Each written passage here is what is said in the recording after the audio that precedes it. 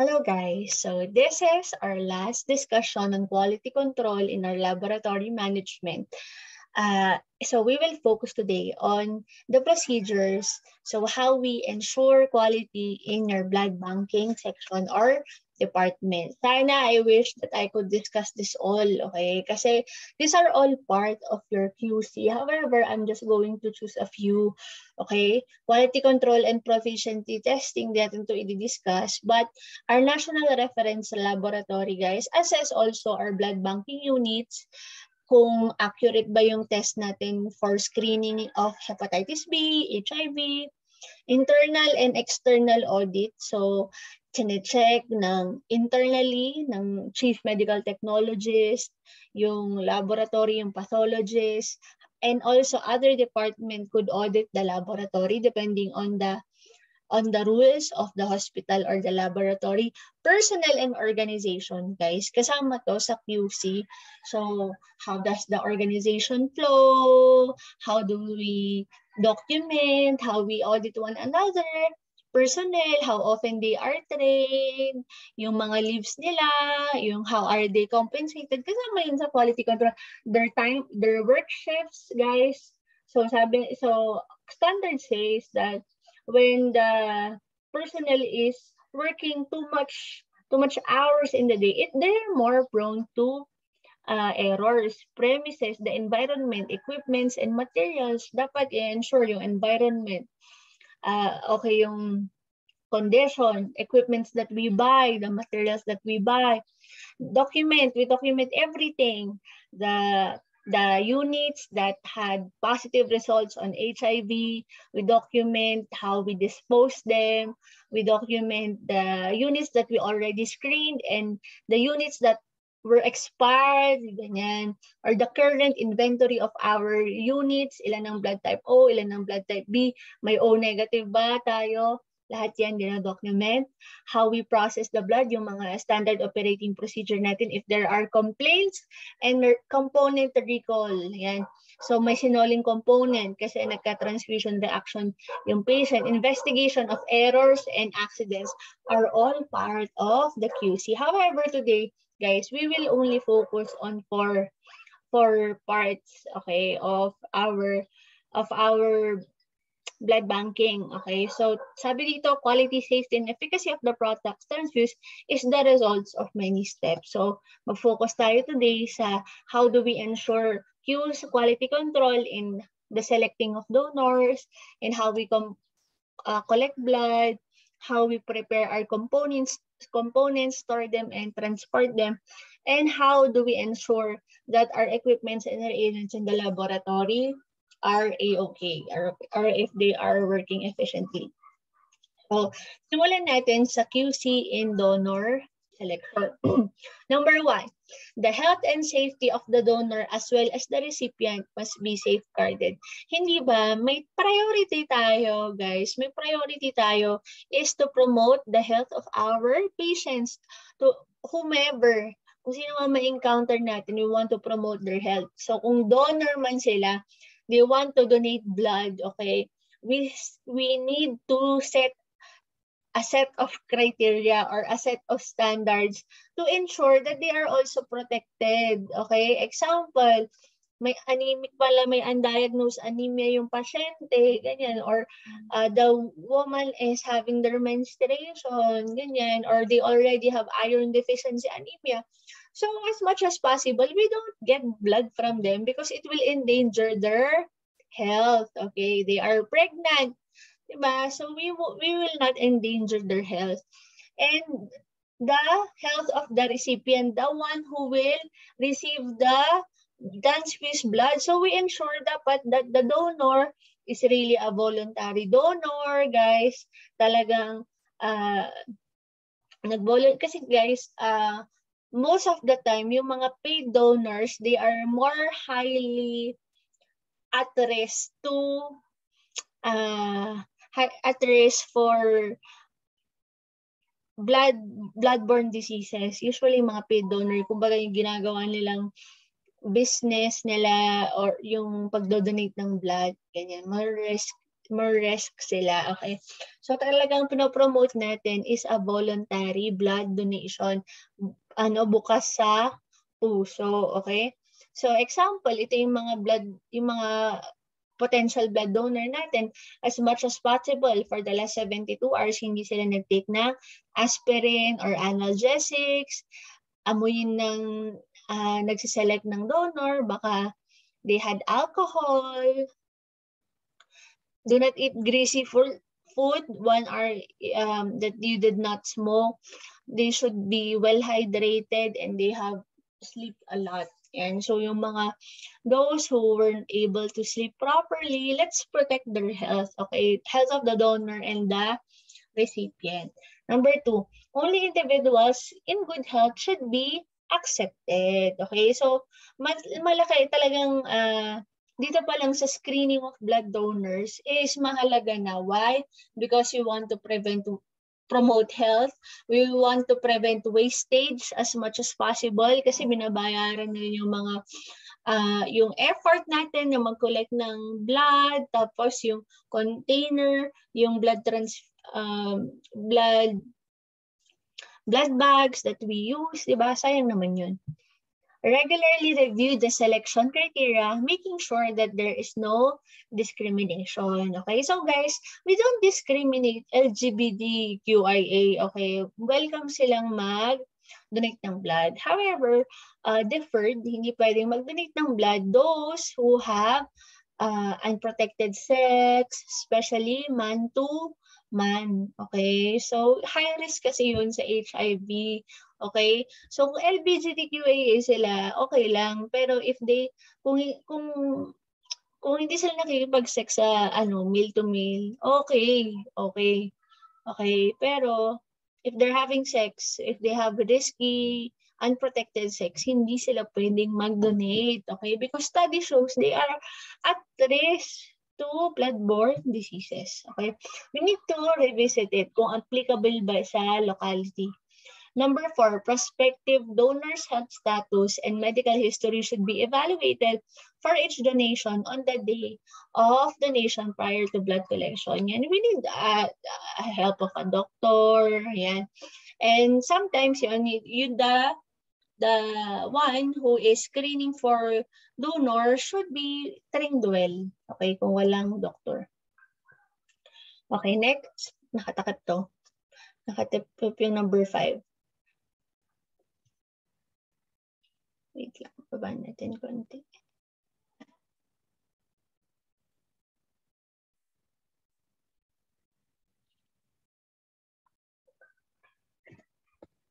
Tatakpan ng may nakatakip.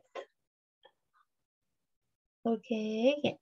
So the BTS, the Blood Transfusion Service, should provide appropriate donor information and simple donor questionnaires. So the questionnaires must be easily answered by the prospective donor for health and risk assessment and obtain the donor's information, consent to blood donation. And dapat guys, we could have health and risk assessment. Dapat the questionnaire is very applicable in assessing if they are at risk for HIV, hepatitis B, malaria, so may history of travel ba sila, or they are fond of, sabihin natin, unsafe aesthetic services. Example, baka nagpapag-glutad drip sila na illegal na glutad drip. They're sharing needles or using needles if they are drug users, ganyan. So, dapat magaling mag-communicate. There's a good communication between the staff. The staff should be trained well so as to, kunyari, naamoy niya, kung amoy alak, ganyan. So, dapat good rin sa pag-i-interview yung staff, okay? The BTS, the Blood Transfusion Service, has a duty of care to provide counseling to all deferred donors. Ang alam ko isa sa talagang common reason kung ba't nade-defer ang donors is, example is hypertension, guys. So, maganda rin i-educate na wag silang ma-disappoint, okay? Wag silang ma-disappoint kasi we want them to return and donate again. Okay, so na bumalik sila. So ma'am, kung okay na yung high blood mo, yan, is pwede kang bumalik. Yan, we need to still encourage them. So continuous training for the staff. Okay, so napakahalaga ng first part of donor selection. QC in blood collection naman, okay? So now, we are now collecting the blood component. So the quality system must be designed to assure quality and safety to ensure donor and staff safety and there would be less wastage, okay? So as much as possible, dapat walang bloodborne disease, na-screen na yan. Na-screen na yan sa interview pa lang, preliminary screening to ensure both the safety of the staff and the donor. Number 2, all processes must be, so dapat nga, number 1, meron pang confidentiality, diba? Anything that happen will be confidential. But in our practice, guys, health professional, dapat confidentiality is the norm. Okay? Hindi natin pinagchismisan yung mga pasyente natin. Everything should be kept secret. Okay? So, walang names. Number 3, records should be kept for each activity, documentation. Number 4, area for collection must be adequate. So, it should be, so notice dito, wala ka confidentiality. Area for collection must be adequate with suitable equipment and services kasi siguro mass blood donation drive. Area for collection must be adequate, suitable equipment and services. So guys, pag mapurol ang needle, hindi papasok agad, hindi smooth ang pag-collect. So, dapat quality yung mga blood bags. Must ensure that sample tubes and blood bag are from the same donor, which are uniquely labeled and linked to the donor's record to allow full blood product traceability. Yan, everything should be well labeled. Lahat sila may naka-assign na unique code. Kasi number na lang yan. Donor identification assessment of eligibility to donate should take place before each donation. Yan. So before the medtech extracting their blood, allowing the needle to enter the veins, yan, tanong niya muna ulit. Ensure the identification 2 times, 3 times, ilang beses ulitin. The donor should be re-identified prior to venipuncture. Number 8, appropriate preparation of the venipuncture site. So, dapat aseptic technique, okay? Number 9, collection system should be sterile and used in accordance to the manufacturer's instruction, okay? So, what's the recommended use of the manufacturer? Yun lang ang gamit, okay? Number 10, check should be made before use to ensure that a collection system is not damaged or contaminated, okay? So, na hindi nabuksan. To make sure that all the labels are sealed, okay? At ikaw magbubukas. So, dapat kung may nabuksan ka na needle na, kasi that happens, yan, ikaw rin dapat gagamit noon. Okay? Do not endorse it to other people. And wag kang magre-receive ng endorsement, oh, friend, ito nabuksan ko pero hindi ko nagamit. As much as possible, I suggest don't use it. Okay? So, kung ikaw alam mo na ikaw nagbukas, yun. So, ikaw na lang gumamit. Huwag mo na-endorse sa iba. Okay. Number 11, a system for donor vigilance and management of adverse reaction. So, we're taking care of the health of the donor. Okay. Related to blood donation must be in place. Yan. Hindi ko alam kung totoo to. Pero may ka-intern daw ako na instead of the basilic vein that we should, na gusto niyang itirahin, tusukin, guys, basilic artery daw yung natusok niya, kaya biglang nag-glue daw yung arm ng pasyente. Yan. So, we need to protect the health of the donor. Yan. Hindi ko alam kung totoo yun. So, number 7. Okay, naulit na yan. Okay, number 3. So, component preparation, storage, and transportation. So, itatouch ko lang ng onte. So, I just want to emphasize na each of the component has specific temperature, diba? Especially if you already took your blood banking. At 3 lang yung i-discuss ko. Ang rami pang ibang blood units. We have whole blood, we have packed RBCs and platelets. So platelets, room temperature 20 to 24 degrees Celsius. Ganyan talaga ang platelets. And packed RBCs and whole blood is 2 to 6 degrees Celsius. So iba na naman yung temperature pag fresh frozen plasma, mga cryoprecipitate. Yan. So kayo na lang magbasa nun sa Harmening. So whole blood, the standard volume should be around 450 ml, okay, up to 500 ml plus minus. Packed red blood cells about 280 ml, and the platelets should be greater than 40 ml, okay? So notice, in blood banking storage, ang whole blood dapat 2 to 6 degrees and packed RBCs 2 to 6 degrees. Sabi, pag nakatransport, the temperature should not exceed more than 10 degrees Celsius. Sabi ng teacher ko noon, guys. So, dapat, pag nagre-receive ka ng blood unit that was transported, ensure that the ice is still whole. Okay? Pag melted na yung ice, dumating sa'yo na melted na yung ice, so, get a thermometer and measure the temperature. Okay? Pero as much as possible, pag melted na daw yung ice, don't accept it because you don't know how long the ice was melted. Okay, baka masyado na siyang matagal na wala sa correct temperature. So just to ensure, get a thermometer. Okay, so ingat ka. So kasi nga, blood units are transported. So when you will receive blood units that are more than 10 degrees Celsius or the ice were melted, don't accept it. Okay, so next component, ito rin. So what else? What are the quality that we maintain? So whole blood, dapat should be more, the hemoglobin level should be more than or equal to 45 gram per unit. The pH is around neutral, 6.5. Yun. And sa packed red blood cells, ang taas ng hematocrit level requirement, 0.65 to 0.75. The platelet count should be around 5.5 times 10 raised to 10 per bag. The pH is 6.8 to 7.4. There should only be, ito yung quality na we are maintaining. The WBC should be less than 2 times 10 raised to 3. RBC contamination mas konti lang, less than 2 times 10 raised to 9. And there should be no visible aggregation.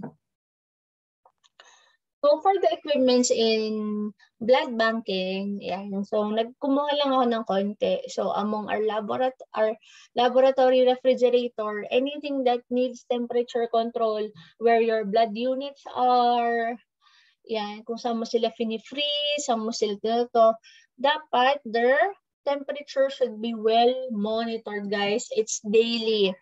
Back then, when I was working in the laboratory, we check it 4 times a day. Yan, Q4. 4 times a day. The daily, we check it, pero 4 na beses sa isang araw, just to be sure. Yan. Daily. Once a day, okay na rin ata. Pero yun, 4.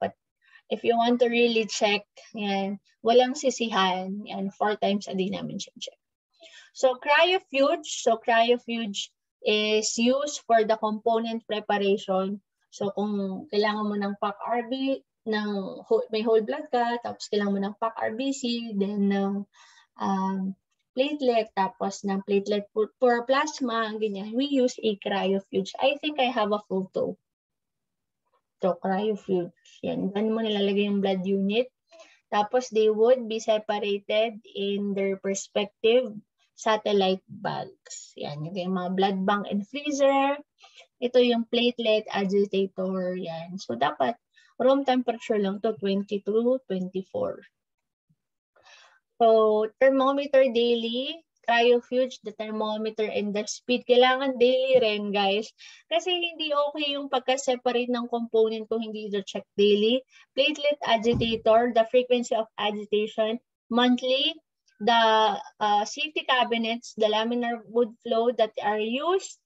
We check the air pressure and particle counter. Microbiologist na gumagawa rito 3 times in a month. Ayan, no? Galing, oh. Ito, GIF. So ito, blood bank freezer, we check the temperature daily, okay? So if it will be out of temperature, it will ruin our blood bags, okay? Cryofuge, we check the speed using tachometer, and there's also temperature din. And the platelet agitator, frequency of agitation. Yeah. So the agitation will reduce the chances of clotting among our platelets. So, equipment, what else? We have blood mixer. Yan. Daily rin. Blood bag tube sealer. We check it daily. So, notice guys, may serial numbers bawat ano. Yan. So, yung serial number dyan is, yun na yung serial number ng pasyente natin. Blood transport container. Yan. Ay, hindi ko ata napalitan to, guys. Yan. So, blood transport container. So, we actually place ice on it. So, just assess if there is no leakage. Yan. Not frequency of agitation. Okay, so check if there is leakage sa blood transport container. Yan. So, this is your seal. So, alam niyo ba, class, sa Red Cross ata, meron namang seal sa loob ng laboratory. However, I don't think when they are collecting in outside of the Red Cross, I think parang tinatali-tali pa rin nila eh. Yan. So the old school of doing is tinatali. Pero better kung may seal. So what else? So how do we ensure the quality of our reagents? Reagents for blood typing, reagents for cross-matching. So pag manual or semi-automated. So use according to manufacturer's instruction once again. So look at the reagent, assess its physical characteristic, if it has turbidity, ganyan. So dapat, kunyari, ang A, blood reagent A, dapat blue. Yan. So pag nagiging green na, ibig sabihin nahalo na yung yellow sa kanya, yung B, diba? So assess guys the color, if it's diluted, ganyan, or baka may precipitate na sa ilalim, dapat wala. Okay, number 3, the new reagent has to be assessed and confirmed satisfactory. So we could use control materials, okay? So we could get blood. Alam na natin talaga kung ano yung blood type niya. So ikaw, alam mo na yung blood type mo. So get their blood, you could assess if the result will really come out, nakatama naman, o di okay pa yung reagent nyo, di ba? The reactivity and specificity has to check each new lot. Yan. So your reagents guys has a lot number. Yan. All the reagents with the same lot number has the same quality, guys. So kung the same lot number, okay naman yung tinest mo ng isang lot, okay yung buong lot. So example, merong isang box, yan, with different lot, may kasama rin sa ibang box na with, pareho sila, kunyari 999, 999 na yung iba, tapos there's an error on that lot number. So, most probably, the rest of the lot number has error as well. Okay, ito naman guys, quality control for gel cards. So, gel cards, kung gusto nyo makagamit ng gel cards, automated na sila sa Batak. Yan, doon kayo mag-internship. So, gel cards na ginagamit nila, guys, kaysa patak-patak ng mga ABO. Okay, so before using gel cards, you have to assess if there is change in color. Dapat neutral in color lang yan. If there are trapped bubbles in the gel or the gel are already cracked, or drying na, tuyo na yung gel. There are artifacts, yan, may mga particles na sa loob ng gel or open or damaged seal. You should not use your gel card, okay? Now, how do we use the gel card? So, to use it, you need a centrifuge, okay? So, you're just going to drop your RCS, yan, yung na red blood cell concentrate mo.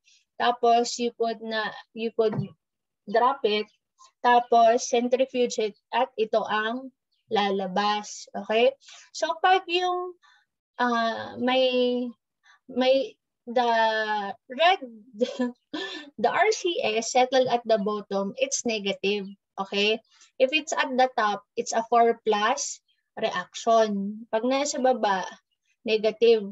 So dito guys, this is a, hindi ako nagkakamali. Yan, forward reaction to, and this is the reverse reaction. So, pag nasa baba, negative, nagsettle sa bottom, negative. So, negative siya for A, negative siya for B. Tapos, nasa taas, positive. 4+ reaction yan. So, the blood type of the patient is O positive. Yan, O positive siya. Tapos, dito sa reverse reaction niya, yan. So, 4+ sa A, 4+ sa B. So, yan. The patient is O positive. Dito nakalagay is blood group B RH positive. Yan. So, dapat dito sa yellow, sa B, nasa taas. Negative yung A, tapos yung D positive. So, B positive. Yan. So, we have a control, tapos yung reverse reaction. So, I think this is a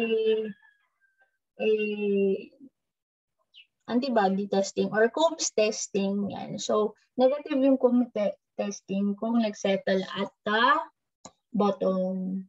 Okay? So, here guys.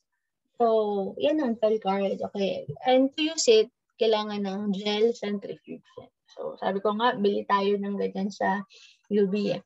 Next, sample requirements and patient transfusion details required for the transfusion reaction investigation.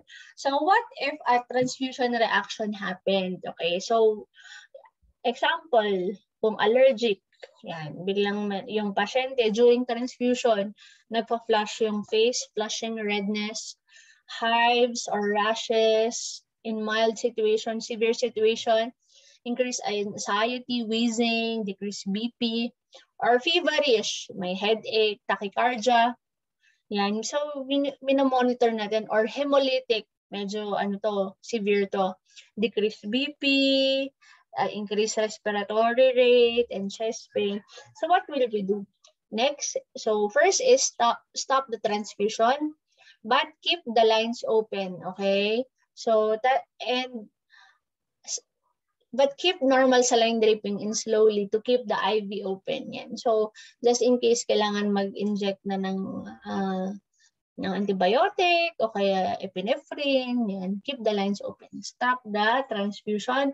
Number 2, so once you already stabilize the patient, so clerical check kung tama yung labels ng bags, ng request form, tama ba yung na-transfuse na blood sa pasyente.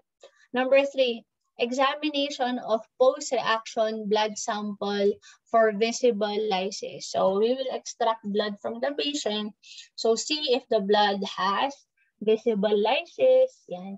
And number 4, the blood container, attached transfusion set, and intravenous solution must be sent back to the blood bank section. Kailangan isole, okay? And kailangan mag-cross-match na naman yung laboratory. Number 5, so we could do culture if the patient has a temperature higher than 39 degrees.